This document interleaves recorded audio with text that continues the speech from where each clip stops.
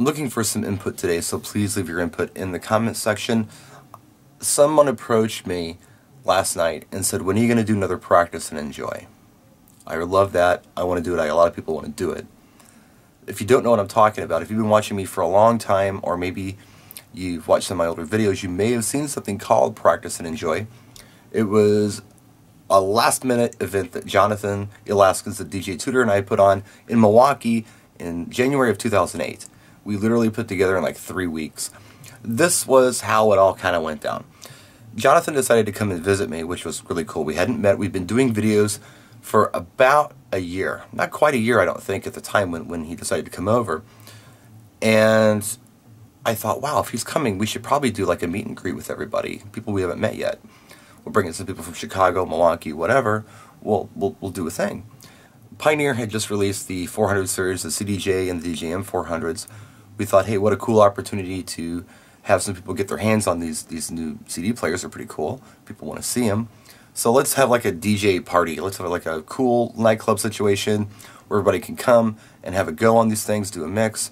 And then ADJ said, hey, why don't you guys bring in some of the new LED lights if you're going to have a party? So they got involved, and we ended up bringing a bunch of kit. We brought Technics 1200s, we brought Serato, we brought, you know, tons of stuff. Brian Lipsky, 2 turntables and a guy, he brought his video mixing setup, and at the time they were the DVD-Js, if you remember those, and that's how you mix video. It wasn't done on computer yet.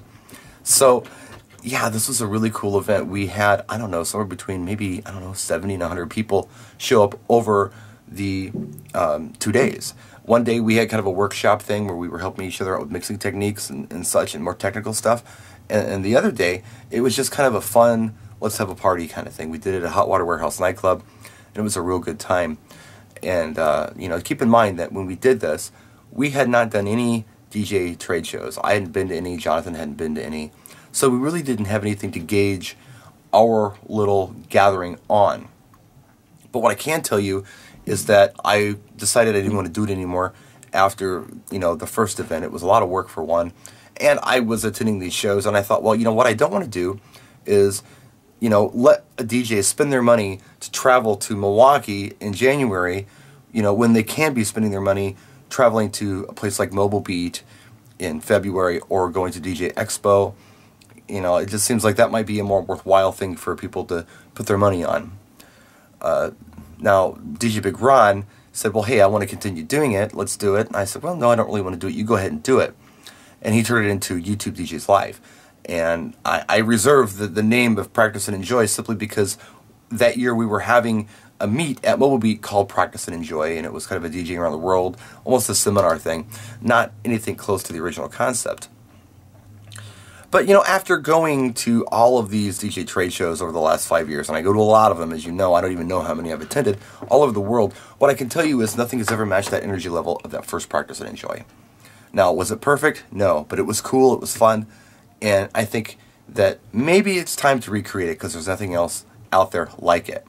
This is not a product-driven DJ meet. This is not a seminar-driven DJ meet. This is not a mobile DJ-driven seminar meet. This is not a club DJ-driven seminar meet. It's none of that stuff. It's just networking. It's turning people on to new music.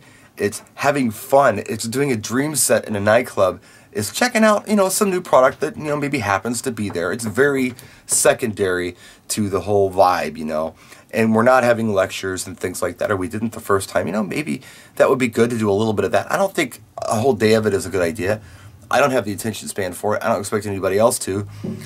The community is a lot stronger, even locally, Milwaukee and Chicago, so we could probably get a pretty good amount of people to attend this.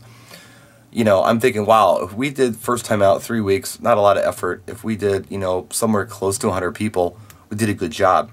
And this is no disrespect to what Big Ron is doing, or any of the people who are doing the live events around the country or around the world.